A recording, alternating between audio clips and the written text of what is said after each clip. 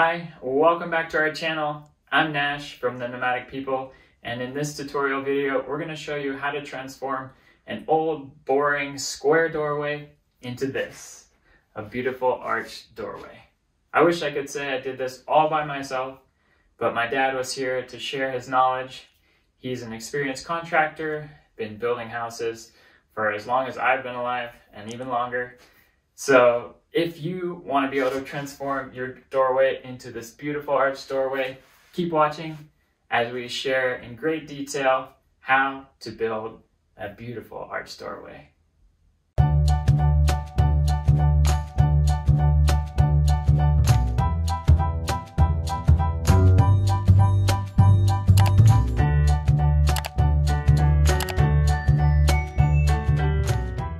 Okay, so the first step after you've removed the door and door jamb is to cut back the drywall using a utility knife about 1.5 inches on all three sides so that we can reveal the 2x4 underneath.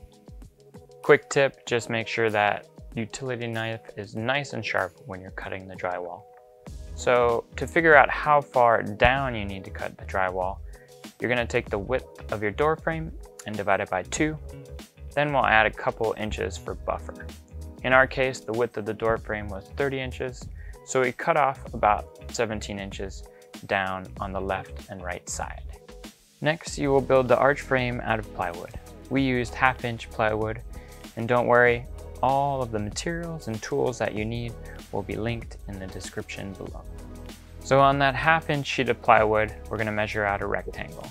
Now the width will be the same width of your door frame, and the height will be half of the width of your door frame, plus about 3/4 inch to an inch at the top, and this will give the arch thickness and allow enough room for the blocking of the arch.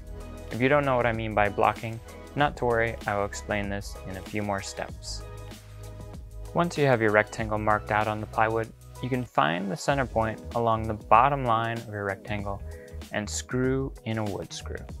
Then hold your tape measure on the wood screw and mark out the radius of your circle with a series of tick marks. Again, the radius of the circle will be half of the width of your door frame. Next, cut a thin piece of wood measuring the radius of your circle. You will use this piece of wood similar to a compass. Place one end against the wood screw, then using a pencil on the other side, slowly connect all the tick marks you made on the plywood to create a half circle for your arch. Now comes the exciting part. It's time to cut out your first arch. Using a jigsaw, cut along the arch line from end to end. Then you can use a circular saw to cut out the rest of the arch from the plywood. Got the plywood arch cut out, looks great, fits great. So what you're going to want to do is repeat the steps from before to get that second arch cut out and ready to be put up. So let's talk about the initial blocking. Now the initial blocking will be cut and attached to the wood framing of the door, and then you will attach that arch to the initial blocking, and voila, you're halfway there. Now you may be wondering how you figure out the size of your initial blocking. It is pretty straightforward. For the length, measure the width of your 2x4 framing, which is usually around 3.5 inches, and then subtract that from the thickness of your plywood on either side.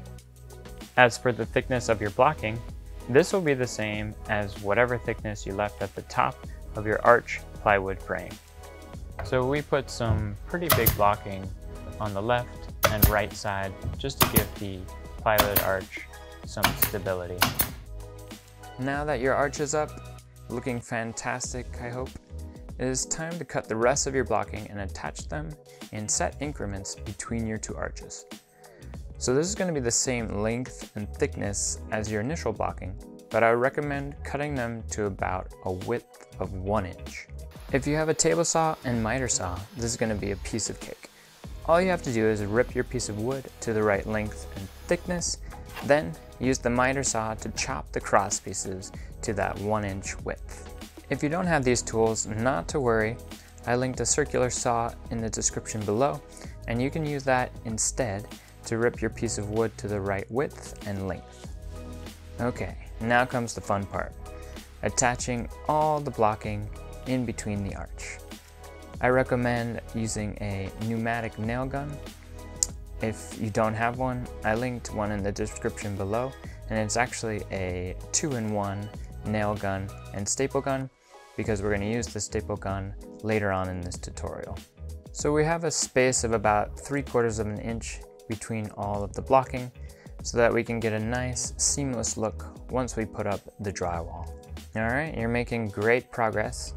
So the next step is to measure out your space, and this is going to be to make that drywall arch. So just measure those 2 sides and the length, and then on a piece of drywall, mark out that rectangle, and you're going to want to make sure the thickness of the drywall is the same as the drywall that's already in your house.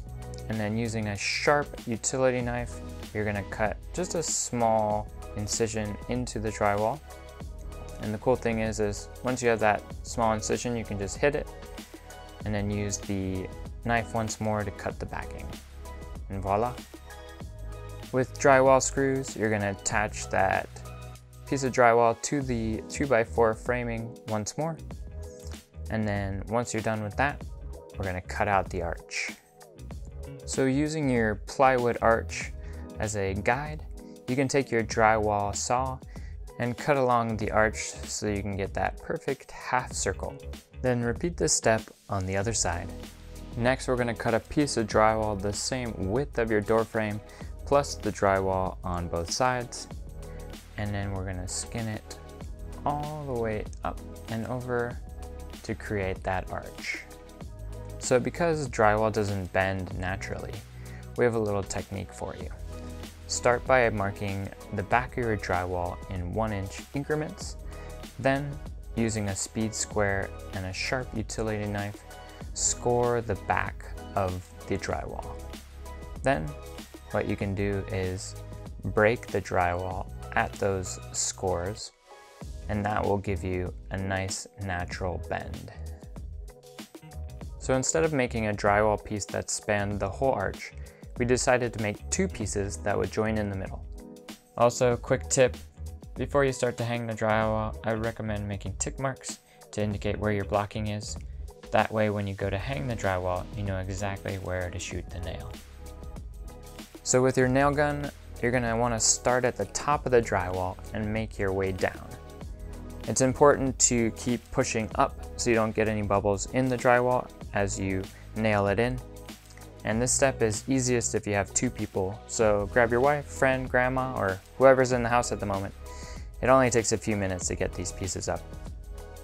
I hope you're admiring your work right now, because dang, it is looking good.